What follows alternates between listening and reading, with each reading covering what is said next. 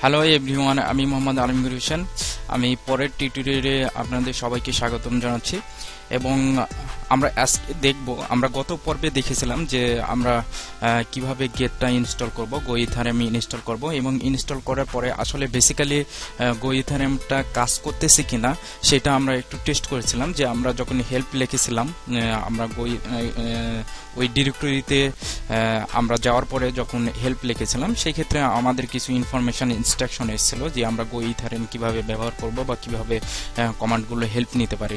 তো সেই ক্ষেত্রে আজকে আমরা দেখব আসলে যে ইথারিয়াম আমরা যে ইনস্টল করেছিলাম আসলে ইথারিয়ামটা কাজ করতেছে কিনা এটা আমাদেরকে আসলে টেস্ট করার প্রয়োজন। সেক্ষেত্রে আমরা আজকে সর্বপ্রথমে আমরা কাজ হবে আমরা ইথারিয়ামটা আমরা টেস্ট করব আসলে কাজ করতেছে কিনা। সেক্ষেত্রে আমরা সর্বপ্রথমেই চলে আসব কোথায়, আমাদের যেই গেট যেখানে ইনস্টল করা আছে সেই প্রোগ্রাম ফাইলে। আমি যেহেতু প্রোগ্রাম ফাইলে ইনস্টল করেছিলাম সেক্ষেত্রে আমি প্রোগ্রাম ফাইলে চলে আসবো।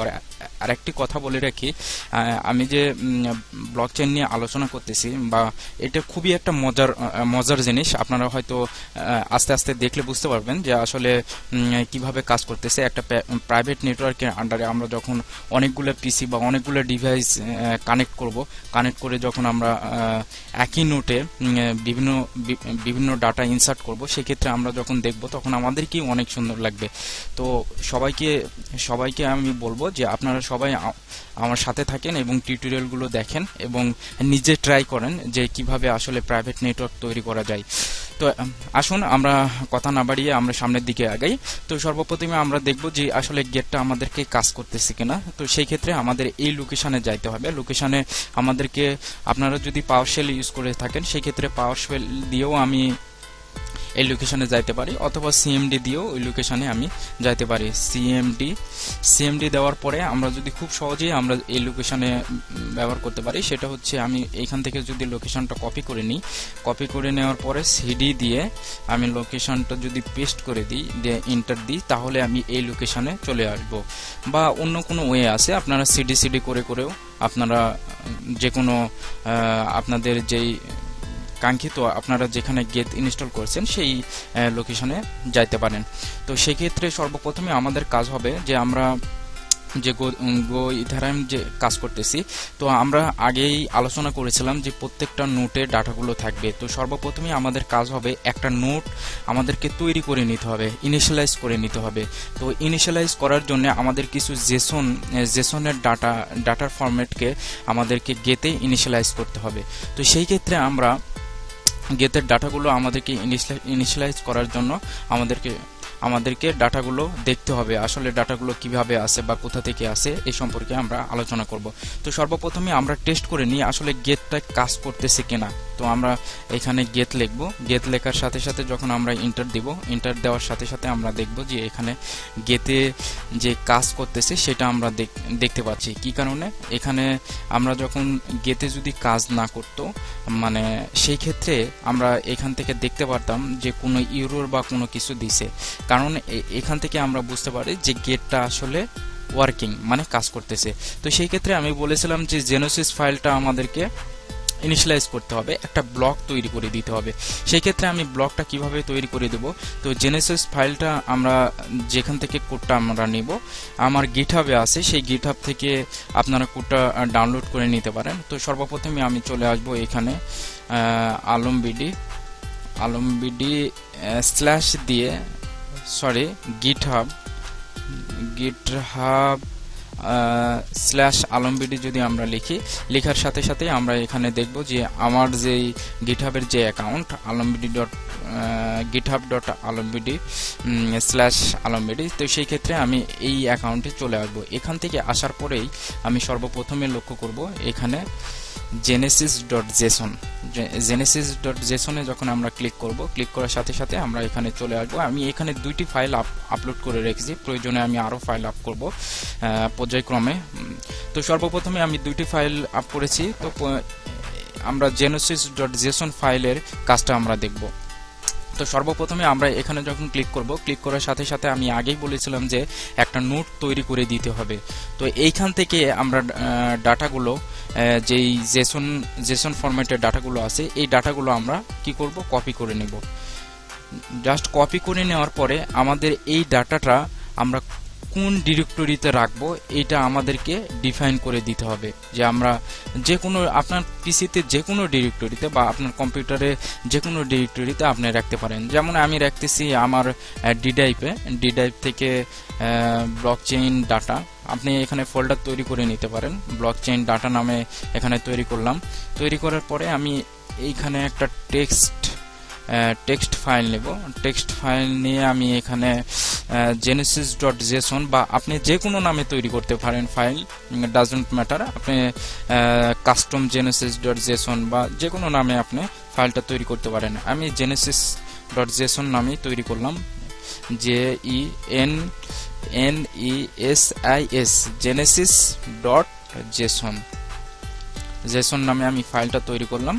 ফাইলটা তৈরি করার পরে এই ফাইলে আমাকে কোডগুলো দিয়ে দিতে হবে। আমি যে কোডগুলো কপি করে নিয়েছি সেই কোডগুলো আমি এখানে কপি করে দিয়ে নিলাম। আমি এখানে সাবলাইন টেক্সট ইউজ করছি, আপনারা যে কোনো এডিটর ইউজ করতে পারেন।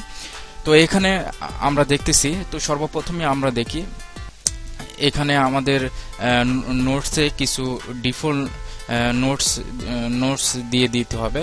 এরপরে ম্যাক্সিমাম হ্যাশ এখানে টোটাল এই পর্যন্ত হ্যাশ আছে, টোটাল হচ্ছে 64টি হ্যাশ আছে। এটা হচ্ছে ম্যাক্সিমাম হ্যাশ। ওই যে ব্লকটা আছে ওই ব্লকের একটা হ্যাশ ডিফাইন করা থাকে সর্বপ্রথমে। এরপরে এটা হচ্ছে ওর প্যারেন্ট যে হ্যাশটা আছে সেই হ্যাশটা। এরপরে গ্যাসলিমিট এরপরে গ্যাসলিমিটটা আসলে ডিফাইন করা যায় এখানে, সর্বপ্রথম ডিফাইন করা যায়, আমরা যেহেতু এখানে ডিফাইন করে দিছি। এরপরে স্ট্যাম্প এখানে আমি দিয়ে দিয়েছি। সেক্ষেত্রে আমি বলেছিলাম যে আমাদের ব্লকে কি থাকতে পারে। তো এরপরে আমরা দেখছি কয়েনবেজের কিছু ডিফল্ট হ্যাশ থাকবে, সেই ক্ষেত্রে আমরা এখান থেকে দেখে নিতে পারবো। এরপরে কনফিগ অ্যালাউ বলতে আমরা বুঝাচ্ছি যে আসলে আমাদের যে আইডিটা থাকবে, চেইন আইডি থাকবে, সর্বপ্রথম আমরা 100 ডিফাইন করে দিয়েছি, বা আপনি এখানে যে কোনো আইডি ডিফাইন করে দিতে পারেন। এরপরে হোমস্টেড ব্লক, এরপরে ইআইপি, এই ব্লকগুলো আপনারা আস্তে আস্তে জানবেন যে আসলে এই জেনেসিস ফাইলে যে ডাটাগুলো আছে এগুলো নিয়ে কিভাবে কাজ করে। তো এরপরে আমি এই যে জেনেসিস ফাইল যে আমি অ্যাড করলাম, আমি রাখলাম যে ডিরেক্টরিতে, এই ডিরেক্টরি থেকে আমি এখানে আরেকটি ফাইল আমি তৈরি করে নিলাম। এই ফাইলে আমি জেনেসিসের গেথের যে আমি নোটটা তৈরি করব, এই নোটের ডাটাগুলো আমি এইখানে রাখবো। মানে এক কথায় বলা যায় যে ব্লকচেইনের যে ডাটাগুলো আমি রাখবো ডাটাবেজে, সেটা হচ্ছে আমি এখানে স্টোর করে রাখবো ডাটাগুলো। আমি লিখলাম ব্লকচেইন ডাটা,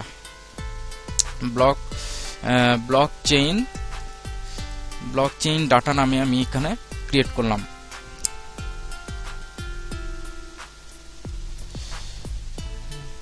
ব্লকচেইন নামে আমি এখানে তৈরি করলাম, ব্লকচেইন ডাটা নামে আমি তৈরি করলাম। তো এই যে জেনেসিস ফাইল আছে, এই জেনেসিস ফাইলটা আমাকে এখানে ইনিশিয়ালাইজ করতে হবে। তো আমরা সর্বপ্রথমে আমরা চলে যাব হচ্ছে গেথের কনসোলের যে লোকেশন আছে, সেই লোকেশনে যে আমরা এখন যতটুকু কমান্ড লিখবো সব কমান্ড আমাদেরকে গেথে যে লিখতে হবে।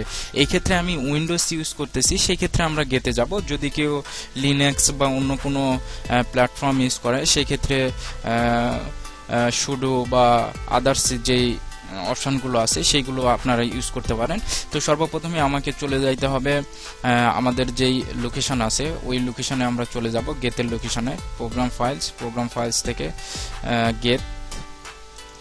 গেথে যাওয়ার পরে আমাকে কি করতে হবে, গেথে যাওয়ার পরে আমি রাইট বাটনে ক্লিক করে আমি উইন্ডোজ ওপেন হিয়ার করলাম। এরপরে আমাকে যাইতে হবে আমি যেই লোকেশনে আমি ডাটাটা কি করেছি, ডাটাটা আমি রাখছি, আমি ডি ড্রাইভে ডাটাটা রাখছি। তো ডি ড্রাইভে এইখানে আমি ডাটাবেসটা তৈরি করব। এইখানে আমি কি করব, ডাটাবেসটা তৈরি করব। আমার ডাটার ডিরেক্টরিটা আমাকে দেখায় দিতে হবে। তো সেই ক্ষেত্রে আমি যদি এখানে লিখি, সর্বপ্রথমে আমাকে লিখতে হবে গেথ লেখার পরে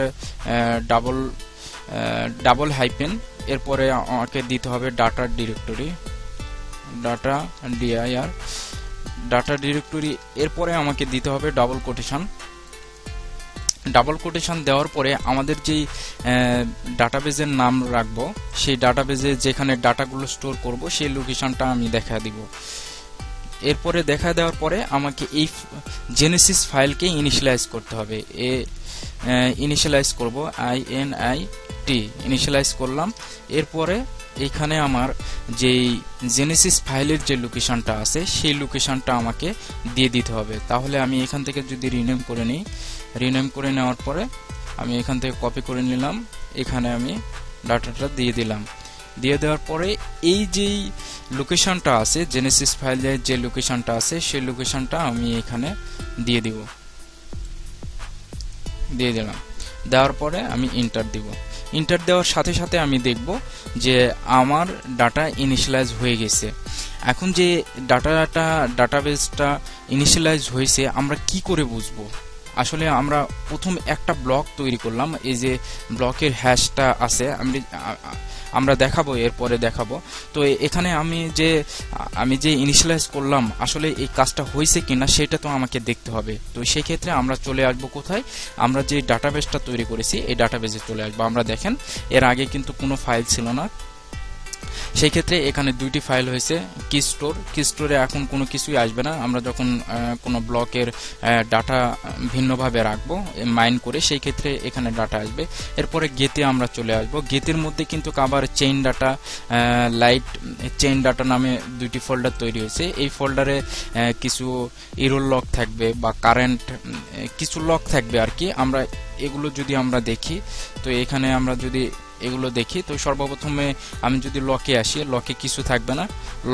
লগে এখানে থাকবে যে আমি কত তারিখে আমার যে কম্পিউটার আছে এই কম্পিউটারের এই ডেট অনুসারে আমি কত তারিখে এই ডাটাটা তৈরি করেছি সেই ডাটার কিছু ইনফরমেশন থাকবে, সেই ইনফরমেশনটা আমরা দেখতে পারবো। আর এইগুলো সবগুলোই বাইট কোডে রূপান্তর হয়ে যাবে অটো। আপনারা ডাটা ইচ্ছা করলেও আমরা ডাটা আসলে বুঝতে পারবো না যে এখানে ডাটা বাইট কোডে যেহেতু রূপান্তর হয়ে যাবে। এরপরে আমরা এখান থেকে দেখব যে এই পর্যন্ত আমরা দেখলাম যে আসলে গেটটা আমাদেরকে কাজ করতেছে এবং গেটটা আমরা জেনেসিস ফাইলটা আমরা ইনিশিয়ালাইজ করেছি। তো আমি আরেকটা জিনিস দেখাই, এখানে আমি কমান্ডটাও দিয়ে রেখেছি। আমি যে বললাম আমি এই লোকেশনে যাওয়ার পরে জেনেসিস ইনিশিয়ালাইজ কমান্ড, এই ক্ষেত্রে আপনারা এখান থেকে কমান্ডও দেখে নিতে পারেন। গেট তারপরে ডাটা ডিরেক্টরি, এরপরে আমি যে ডিরেক্টরি তৈরি করেছিলাম আপনারা আপনাদের মতো কম্পিউটারে যে কোনো ডিরেক্টরি আপনি তৈরি করতে পারেন। করার পরে আপনি ইনিশিয়ালাইজ করবেন, genesis.json ফাইলকে ইনিশিয়ালাইজ করতে হবে। ইনিশিয়ালাইজ করার পরেই আমরা যখন ইনিশিয়ালাইজ করব, ইনিশিয়ালাইজ করার পরে আমাদেরকে মানে আমাদের যে ডাটাটা সাকসেসফুলি হয়েছে এখানে মেসেজ দেখাবে যে জেনেসিস মানে সাকসেসফুলি আমরা যেই জেসন ফাইলটা ইনিশিয়ালাইজ করছি সেটা আমাদের সাকসেসফুলি হয়েছে। এবং আমাদেরকে ওই জেনেসিস ফাইলের একটা ডিফল্ট একটা হ্যাশ তৈরি করে দিবে। ওই হ্যাশটা আমরা পরবর্তীতে দেখব যে আমরা হ্যাশটা নিয়ে কিভাবে কাজ করব বা আমরা সামনের দিকে কিভাবে আগাবো, আর আমরা কিভাবে পরের টিউটোরিয়ালে আমরা দেখব যে আমরা কিভাবে একটা প্রাইভেট নেটওয়ার্ক তৈরি করব। প্রাইভেট নেটওয়ার্ক তৈরি করে ওই নেটওয়ার্কের আন্ডারে আরও আদার্সের যেই ডিভাইসগুলো আছে বা আদার্স কম্পিউটার আছে একই নেটওয়ার্কের আন্ডারে আমি কিভাবে নোটের ডাটাগুলো নিয়ে আসবো এই সম্পর্কে আমি আলোচনা করব। তো এই পর্যন্ত আজকে এই পর্যন্তই দেখালাম। এরপরে পরের টিউটোরিয়ালে আমরা আরও কিছু দেখব। এই পর্যন্ত সবাই ভালো থাকেন, সুস্থ থাকেন। আর অবশ্যই আপনাদের কোনো যদি মন্তব্য থেকে থাকে সেই ক্ষেত্রে কমেন্ট করবেন, আমি চেষ্টা করব আপনাদের কমেন্ট অ্যান্সার দেওয়ার জন্য। এছাড়াও আমার যে সাইট আছে আমি দেখাইছিলাম টিউটোরিয়ালে, এই সাইটে আপনি যদি কমেন্ট করেন সেই ক্ষেত্রেও আমি কমেন্টের অ্যান্সার দেওয়ার চেষ্টা করব। আর যদি আপনাদের কোনো সাজেস্ট থেকে থাকে বা কোনো কিছু বলার থাকে সেই ক্ষেত্রে আপনারা অবশ্যই নিচে কমেন্ট করবেন। আর আপনারা যদি ব্লকচেইন নিয়ে কাজ করতে চান সেই ক্ষেত্রে আপনারা অবশ্যই সাবস্ক্রাইব আমার চ্যানেলটাকে সাবস্ক্রাইব করবেন, দেন লাইক করবেন। আর যদি আরও কোনো কিছু জানার থাকে বা কোনো কিছু ডিফল্ট বা ডিটেলস কোনো কিছু জানার থাকে সেই ক্ষেত্রে আমাকে কমেন্টের মাধ্যমে আমাকে প্রশ্ন করবেন, আমি অবশ্যই অ্যান্সার দেওয়ার চেষ্টা করব। তো সবাইকে ধন্যবাদ জানিয়ে পরের টিউটোরিয়াল দেখার আহ্বান জানিয়ে এখানেই শেষ করছি। ধন্যবাদ সবাইকে, বাই বাই, টাটা।